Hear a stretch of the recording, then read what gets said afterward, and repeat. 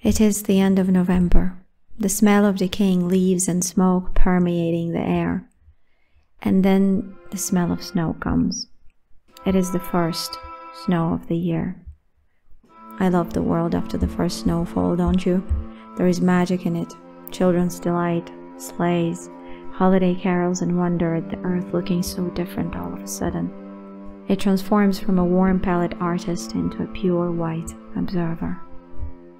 The surprising discovery of me being a hybrid, as sort of a third culture adult who doesn't fit anywhere and fits everywhere at the same time, prompted me to start this whole channel.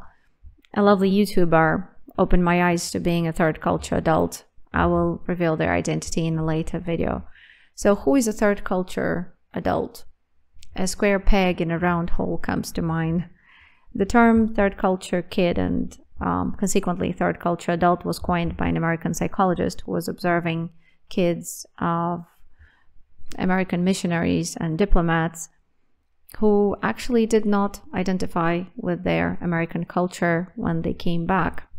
So children born in cross-culture marriages, children of expats, adults who have lived their life in a country or culture other than their original one, do not really identify with their birth culture so much.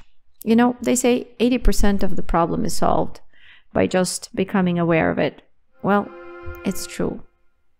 As soon as I realized I'm a third culture adult, I feel at home and foreign everywhere, including my birth country.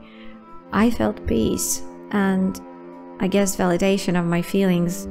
The knowledge that there are tribes of people feeling it gives me the sense of unity, community, and purpose. We don't like to be alone in our suffering or joy, do we?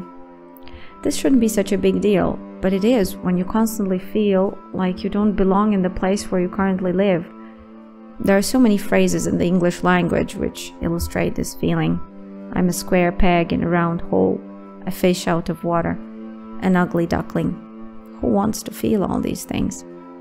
However, life always begins with one step outside of your comfort zone, a wise person said.